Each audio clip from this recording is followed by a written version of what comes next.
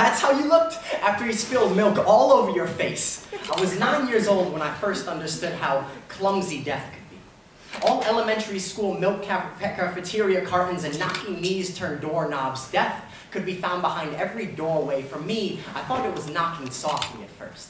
Tickling the lips of my aunt upon my 4-year-old cheek, a lasagna-encased kiss of death. I am plagued by childhood's favorite drink, milk, found in all the most abundant corners of your food pyramid. It has been trying to triangulate my casket for years. I avoid hugs from the Nesquik bunny, reactions from the Cocoa Puffs bird, and run away from the rolling pin of the Pillsbury Doughboy. If milk touches me, I don't die, I don't giggle, I die.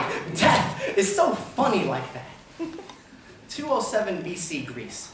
Chrysippus, a Greek Stoic philosopher, dies from laughter after feeding his donkey wine and seeing it attempt to eat figs, the way death laughed after a hearty breakfast of milk and figs makes you think it is made of these happenstances we call choices, yet death has the too many zipper-mouthed children behind the doorways. Even when you knock, it doesn't match the sound of their optical illusions. The way one straight-edge choice will multiply, multiply, multiply, depending on the angle you're looking from. The death must be all about where you look from. 1940, New York City. Marcus Garvey dies as a result of 2 strokes after reading a premature obituary of himself. Do you have those kinds of eyes? The pair that can stare at death through your keyhole and understand you'll never be able to make out its shape, then death must be a shapeshifter. 762 China. Li Po, a Chinese poet, tries to kiss the reflection of the moon in the boat he is traveling in and falls overboard, drowning to death.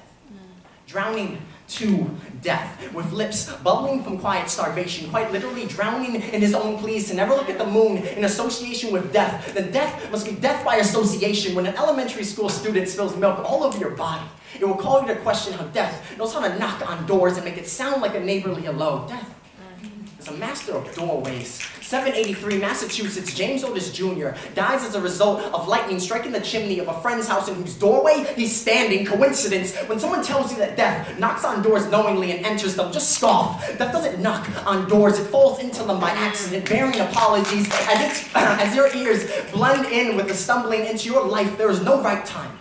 No luck of the draw, no uneven wishbones. Death is clumsy and lost, but a broken clock can always be right 2 times a day. A fated happenstance can always be attributed to just happenstance, right? 1974, Florida. Christine Chupbuck, a television news reporter, commits suicide during a live broadcast by shooting herself in the head with a revolver. Death is so deliberate.